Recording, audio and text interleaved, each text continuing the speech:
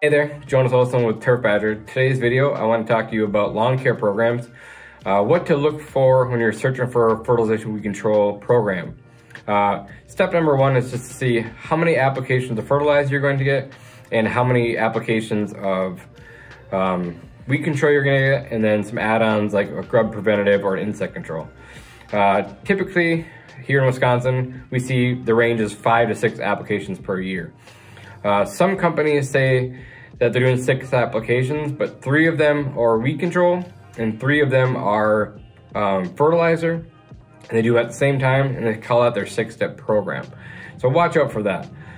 Next, here at Turf Badger, we do 5 applications. Every time we're there, we're doing weed control, and every time we're there, we're doing fertilizing at the right times of the year to make sure you have consistent growth, not a spurge of growth.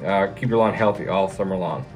Next thing we'll look for is that we talked about earlier is maybe some add-on stuff like the grub preventative and the insect control. See if these are extras or see if they're included, and then break up the pricing at the end and see which one you can get more bang for your buck. Like I said, not all programs are equal, and I hope this video is helpful. If we can help you in any way, give me a call 920-634-6780 or check out us at our website www.turfbadger.com. Hope you have a great day. See ya.